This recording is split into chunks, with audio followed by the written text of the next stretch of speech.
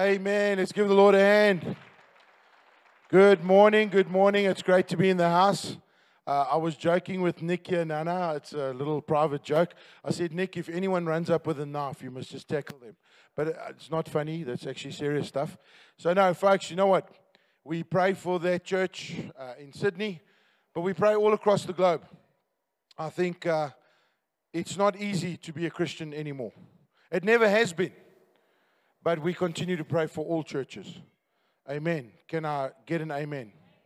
We honor the Lord. So, Nick, you must behave yourself, eh? No, Nick's is good here. Listen, we have a guest here this morning, all the way from Botswana, I've been informed.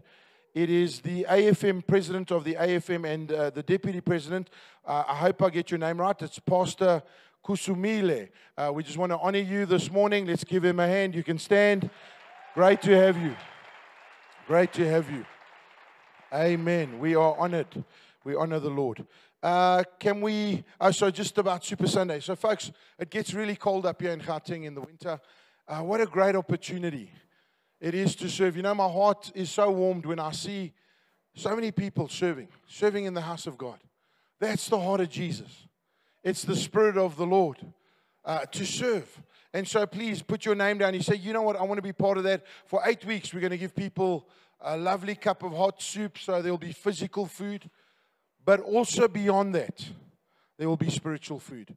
In the coldest time of the year, what a blessing we can be. And that truly is the Lord working. That's the heart of the Lord. So please get involved in that. Are you ready? Let's get into the sermon this morning. Let's pray. Father God, this morning, we pray for each and every person in this church. That, Father, you prepare every heart. That, Lord, as Jesus taught in that parable, that as the seed is sown, every heart has soft soil.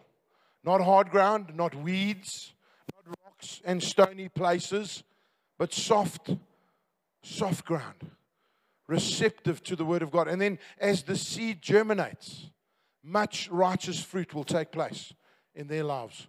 Holy Spirit, help us. We pray this now in Jesus' name. And everyone said, Amen. This morning, I didn't have the guts. I'm sorry. I've had the guts. I've played that song by Dire Straits, Brothers in Arms. I played that with the lyrics. And, you know, we preached about the conflict in the Middle East. And I did not have the courage today to play this song. I'm going to read some excerpts out of it. The title of the message today is called War, What Is It Good For? And it comes from a famous song by a man called 𝘺𝘺𝘺𝘴. I love this song. It's one of my favorite songs. It would have been made famous again in the movie Rush Hour. And many people miss it. Because it's a real awesome song. It's really full of life, and you can hear the man who's singing it brings a lot of energy to it. But what many people don't know, that song that we all think is just part of a lovely action comedy, is actually an anti-war song. Go listen to the words. It was written by, originally, I think the Temptations sung it originally. But in that song, they did not say, good God, you're all. That's 𝘺𝘺𝘺𝘴. He kind of took the song to church. And it's a protest song against the Vietnam War. And I want to read some excerpts out of it. And then I want us to lead into what should our attitude to war be. And we're going to talk about some places. And he sings a song. He says, war, yeah, what is it good for? War I despise because it means destruction of innocent lives. War means tears to thousands of mothers' eyes when their sons go off to fight and they lose their lives. It ain't nothing but a heartbreaker. War, friend only to the undertaker. A war, it's the enemy of all mankind. The thought of war blows my mind. War has caused unrest within the younger generation, induction, then destruction. Who wants to die? And the song goes on and on like that. And so it really is an anti-war song. And it's amazing that in the West and in the world that we live in, this bloodlust, we talk about lust, but there's also a bloodlust in the world. There's something faulty with the world. From that day when Cain murdered Abel, that was man's way. And it's been so ever since. And what should our response be to war? And I know not everyone's going to agree with me, that's fine. But we have to make business, and maybe that's the wrong word, here's what I want to say. We have to be serious with the words of Jesus. If you're a Christian, you will be weighed by His words. We are not here to be judged by politicians. We're not here to be judged by what generals and the ones who make war tell us and what the leaders of the world tell us. We are here to be judged by Jesus. Why? Because we're part of His church. Last time I looked, I saw He was Lord and Master of the church. Not the president, not a general of an army, not a political leader, but Jesus Christ. By the way, He's not a president. His title is King of all kings, Lord of all lords. And one of His names is the Prince of Peace. And so to His church ought to be a church of peace. And what should our response be if we think of the war in Russia and Ukraine, the war in the Middle East, in Ethiopia, in Sudan, in the DRC? What should our response be as a church? Our response should always be sadness. We should be praying for peace because war is nuanced. You see, the people who start war will tell you that this side is evil and this side is good. But you know, life never works like that, hey? There are people on both sides that are good. There are people on both sides that are evil. Life is more nuanced than just saying us and them. You can always find people trying to push an agenda. But the attitude of the church, talking about us who serve Jesus, should always be one of sadness when we look at war. And war is the antithesis of goodness, love, and the primal intention of why God created man. God did not create man for war. Can I get an amen? God created man to prosper. God created man to multiply. God created man to flourish spiritually under His hand and to extend the kingdom of God through His life and your life. And do not be fooled by what people say. I was watching a documentary of Muhammad Ali, who was protesting the Vietnam War. Do you know that they stripped him of his world title? He was not allowed to fly anywhere. They took away his passport just because he said, I'm not going to go and fight someone else's war. And today, if you look at what America achieved, and you can go through all wars and look at this. And they stripped him. They said, you may not for 2 or 3 years fly anywhere and box because you don't want to go fight. And he was on the right side of history. But what about us, the church? We should always have an attitude of sadness because sin takes its expression in warring between nations and even neighbors and family members. Never mind the wars that are taking place out there that you see on your television screens or your laptop screens or your cell phone screens, because we all have an opinion, don't we, of how bad that is. What about the war that takes place in your family, between friends, between father and mother, son and daughter? What about the war that rages in your heart? Never mind the war out there. And that's the war I'm going to talk to you about. Those wars that the media promotes are fake wars. I'm going to show you what the Bible says is the true war that you and I ought to be engaged in every day of our lives.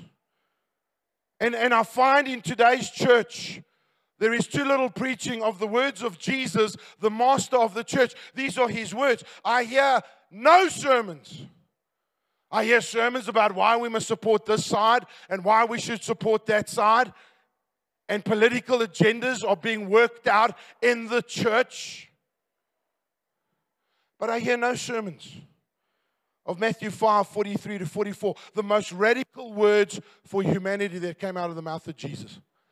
Because we have a bloodlust. Here are the words. But I say to you, love your enemies. Bless them that curse you, and do good to them that hate you. You know why those words don't make sense to us? Because we've been taught since Cain and Abel to have a bloodlust, to stand up for that side and say, they are right, they are evil, they are good. But Jesus said, no. I want you, the church, to love your enemies. You know why? Because that's how God loved you. Before you were born again, before everyone in this room knew Jesus, you were an enemy of God. And you know how He treated you? He loved you. While we were blasphemers and adulterers and idolaters of God, shaking our fist at God, God loved us by sending His Son to die for us. You know why God's good to you? Not because you are good, but because God Himself is good. He loves you because He's good. And then He says, now that you're born again, you're going to learn how to love the way I love. I'm going to teach you a way that's so strange to human nature, sinful, fallen human nature. I'm going to teach you how to love. And Paul, in the book of Galatians and Romans and even Ephesians, tells us that there's a war going on. There's a real war going on. The one that the enemy wants you to focus on, the wars that are taking place between mankind. But Paul says, wake up. There's a real war going on. One that is far greater and will determine where your soul ends up. And you're part of that war every day. This is the true war. I want to say one more thing before I read scripture. Be very careful of any person, of any religion, whether they be Christian or any other religion, that'll stand up here and tell you to murder and kill in the name of God. There is a big problem with your theology. Jesus did not teach us to chop off heads or ears or arms or legs. He taught us to love. He taught us to forgive. Do you not think that Jesus has the power? He said, I willingly lay down my life. He says, can I not pray now for a legion of angels to destroy all of you? Do you not think I can do that? Never once does He use violence. The Lord of the universe, the Master, comes to show us a better way. A way of love and forgiveness. And the world hates Him. It's amazing. You can sit at a table with people. You can talk about politics and corruption and crime and wrong things, and people will laugh and enjoy the conversation. Mention the word Jesus and people's thermostat pops. And they get upset and offended because of who He is and what He represents. Now, Paul tells us about this war, the true war. Galatians 5:16-18 in the New Living Translation, also found in Romans and Ephesians. He says, so I say, let the Holy Spirit guide your lives. Then you won't be doing what your sinful nature craves. The sinful nature wants you to do evil, which is just the opposite of what the Spirit wants. The Spirit gives us desires that are the opposite of the sinful nature. These two forces are constantly fighting each other. There you go, there's the war. So that you are not free to carry out your good intentions. But when you are directed by the Spirit, you are not under any obligation to the law of Moses. What is he saying? When you truly follow the Spirit of God, you won't want to sin. You won't want to sin. You'll have a desire to do what is beautiful and just and edifying, that builds people up. You will start to live the life that Christ has called you to. You see, when you're a sinner, and this is what many people don't understand, when you're a sinner and you've never received the gospel and given your heart to Jesus, you don't have a choice. All you do is you live in sin. You don't know there's a better way. Now that you're born again, there's the old way and the new way. And the new way is life. And the new way is hope. And the new way is blessed. But you've got to train yourself in living the way God has called you to. See, when you're a sinner, there's only one jacket to put on, so to speak, the jacket of sin. Paul uses this metaphor when he says, put on the new robe. The new nature of Christ. Put it on. Don't put on the old jacket. That man's dead. Put on the new jacket. And so what Paul is describing here is a war that is constantly raging. Does the Bible not say? So let me explain this to you. When you are born again, you are saved. And when you die, you'll go to heaven. But Paul writes about working out your salvation daily with fear and trembling. What does that mean? That means I'm born again, right? But I've got to work this thing out into my life. I want to live the way God's called me to live. I've got to work it out with fear and with trembling. What does it mean? A holy respect for God. Help me every day, God, to follow your ways. I want to become more and more like Jesus. I want to work this thing out in my life. I am born again. I am saved. I do love God, but I don't just want to have it in my heart. I want to see it in my actions. I want to see it in my mind. I want to see it in my mouth. I want to see it in the way I love, in the way I treat people, in the way I live. I want to become as Jesus is. Jesus became as we are so that we can become as He is. Can I get an amen? But wait, Paul goes further. Let me show you the fallacy and the lie of supporting warfare. Paul writes to the church in Ephesians, he says, I want you to wake up.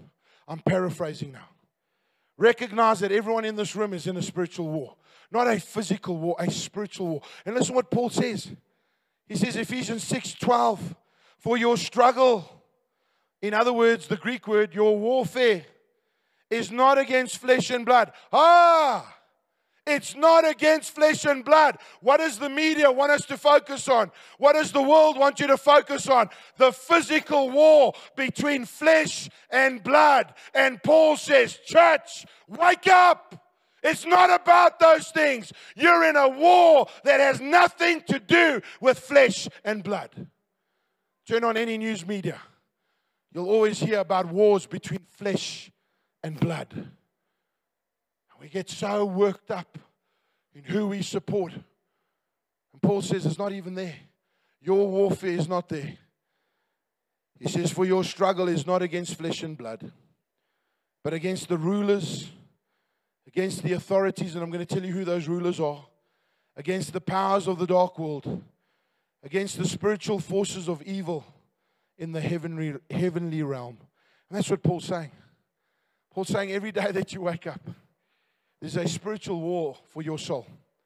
There's a spiritual war going on in the heavenly realms to take you off course, to keep you from serving God, to keep you from doing what God has called you to do. Every single one of us in this church. And he says that's the true war. That's the real war. That's the one we ought to be focused on every day. To say, I want to become more and more and more and more like Jesus every day. And what does the world media do? They keep us busy, entertained with nonsense and focused on physical wars. And that's why I said to you, our response to that always ought to be sadness, because people are being killed on both sides. There is brokenness happening on both sides. There is sin happening on both sides, and we need to pray for peace, and we need to show a better way. And what is the better way? And can I say this to you? I want to say this to you. I don't say we live in a perfect country, but I want to say this to you.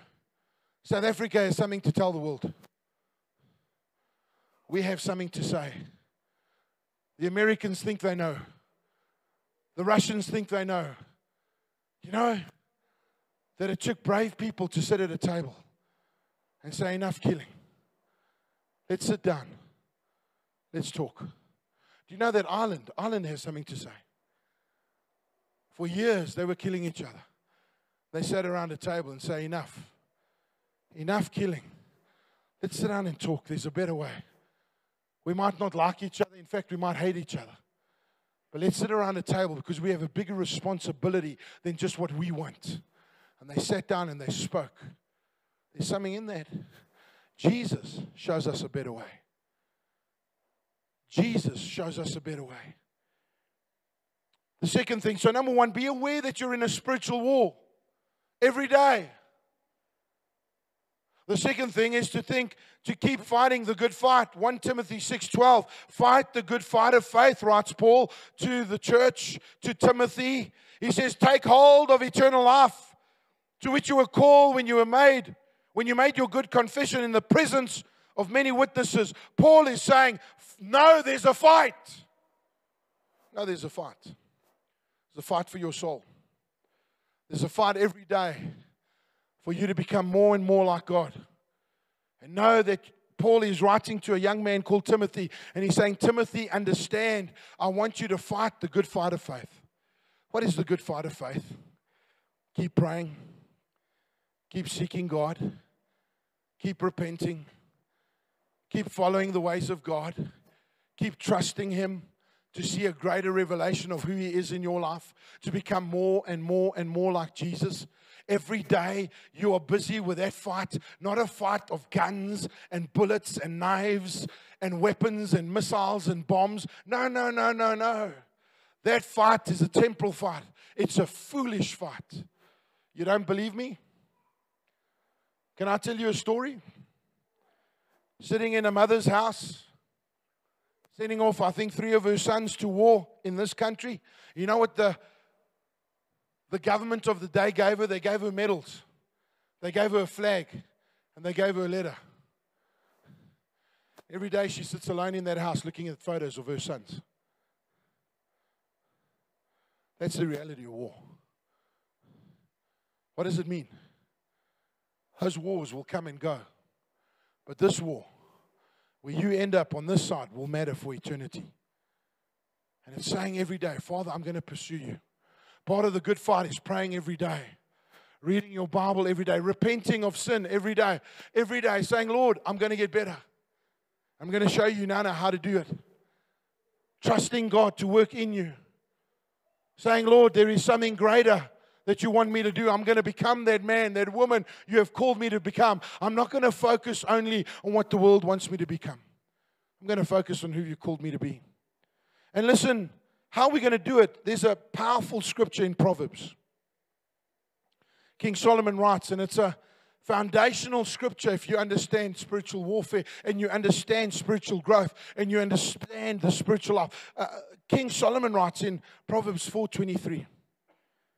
He says to you, above all else, guard your heart. Guard your heart, for out of it flows the issues of life. Out of your heart flows the issues of your life. Everything you're struggling with, everything you fear, everything you hate, everything that breaks you down flows out of your heart. Not God's heart, your heart. You've got to bring that heart before the Lord. You've got to say to the living God, Lord, reform this heart. If I live in fear, may I live in faith. Change my heart from a heart of fear. And you know how those lies creep into your heart, often through pain and brokenness and past experiences. There are people in this church, and you'll get some women in the church that have had some bad experiences with men. And when you talk to them about trusting God for a godly man, you know what they say? Pastor, you don't understand. All men are the devil. Why do they say that? Because it's in their heart. Past experiences have broken them.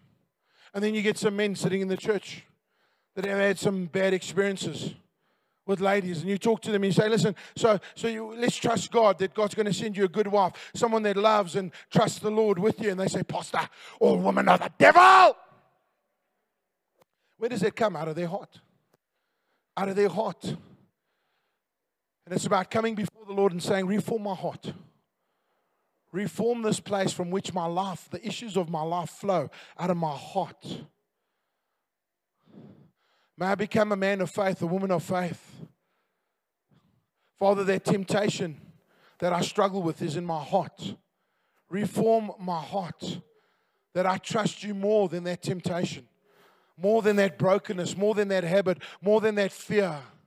You know, there are people in South Africa right now that are saying, you know, the country's done, and they're saying the 29th of May, you know, this is going to happen, that's going to happen. I want to talk to you as the church. I want to talk to you as the church. Let no politician form your heart. You do not belong to a politician, you belong to Jesus Christ. You do not belong to a general of a military, you belong to Jesus Christ. Let him form your heart, and don't believe what people say. Believe what God says. I want to even go further. Don't believe even pastors and prophets and apostles if it's not based on the word of God and the word that you understand and believe. Be careful of listening to prophecy that is some man's opinion. Some man's opinion. We had an American band. I told you the story. An American band that came and sang here a couple of years ago. And this American prophesied over South Africa. And he made some nonsense prediction. You've heard me say it. About he sees a certain party and it had a certain flag. I don't want to even mention the flag's color because we're in that season of electioneering. And he said, and when that party comes to power, God's going to do a move. And then the municipal elections happened and nothing happened. And I'm going to tell you something today. There's too much prophecy that's going on in the church that is not judged and measured in truth. Never once did that man say, I apologize for prophesying incorrectly. How many prophecies have gone out about the President of America and they never came to pass? Not one of those people stood up on the stage to say, I apologize. It was my opinion. When God speaks, it happens. You judge a prophecy by truth. Not by what someone thinks or says or feels. And you judge it by the Word of God. It's not my opinion, it's the Word that measures it. I tell you something, I believe this in my heart. We're in the best time in this nation. Do you know why? Hear me. We're desperate. We need God. I need Him. I don't know about you. I need God in this nation. I need God when I drive on the road. I need God when I go to work. I need God in my marriage. I need God when I raise my son. I need God, and I'm not ashamed to say it. And it's a good place when we get on our knees and say, God, save us. Save us. It's a good day. It's a good day. I'd rather be here than in a place where we get everything we want and we're spiritually dead. It was one of the things that Jesus said to the church. He said, you're so rich, but you're spiritually poor. Never stop trusting God. Here's the ways we're going to do it quickly. How are you going to change your heart? Write down a list of your challenges. Sin, unforgiveness, brokenness, bad habits. Take the number one thing. Take the number one thing. Pray about it. This is the second step. First one, make a list. Number two, take the number one thing. Pray about it. Give it to God. And then say, Lord, give me a plan. Give me a plan. I'm going to take this thing in my life. I'm going to change. It might take you a year. Might take you 5. Might take you 10. Might take you 20 years. Whatever. You ask God. And then you find a confidant. You know what a confidant is? Someone you can pray with. Talk about your deep things. That it won't be the news in the church the next day. And one of the ways you have a confidence, just want to help you, is you share your heart. You allow them to share their heart. You trust with God. Pray for each other every day. In some cases, you might need a fast. Number 5, you've got to keep at it. There might be days you fall, stand up and repent. Here's an idea. Here's an idea. The word repentance means to turn around my life and go to God. Stop doing what is wrong. Pray and repent. Here's another idea. How's about living a life of living repentance? See, we think it's, I just do one thing and I walk away. No, it's a lifestyle of coming before God and saying, Lord, have mercy on me. It's a lifestyle. Saying, God, I need you. God, keep me on the road. Every day I'm in relationship with you. I'm dependent on God. I'm trusting God. I'm holding on. I'm not just touching the hem of His garment. I'm holding on to the hem of that garment. I'm embracing Christ. And it's a life of turning away from sin and death and turning to God and life in Jesus every day. A lifestyle. That's the true war. Not the wars of flesh and blood. That's the true war for you. Never let the enemy take your mind off this war and make you focus on those wars. Those wars will come and go and they'll mean nothing. But this war will carry you into eternity until you see the face of Jesus face to face. And He embraces you and says, well done, my good and faithful servant. That's the true war. You and I fight that fight, the good fight of faith. Could you please stand to your feet as we pray? I want to say 2 prayers for you. One prayer that God strengthens you in this fight. Father, we come before you as the church. Thank you that as we heard today in the worship, you will never, never, never leave us nor forsake us. May we have the same heart. Even if we fall, Father, the Bible says a righteous man may fall down 6 times, but he stands up the 7th time. May we have that attitude of we're not quitting. We're not giving in. We'll keep repenting. We'll keep standing up. We'll keep working that plan. We'll keep praying with confidence in our lives. We'll keep turning to the Lord, turning away from sin and death and start turning to Jesus every day. Father, strengthen your church. Bless this church.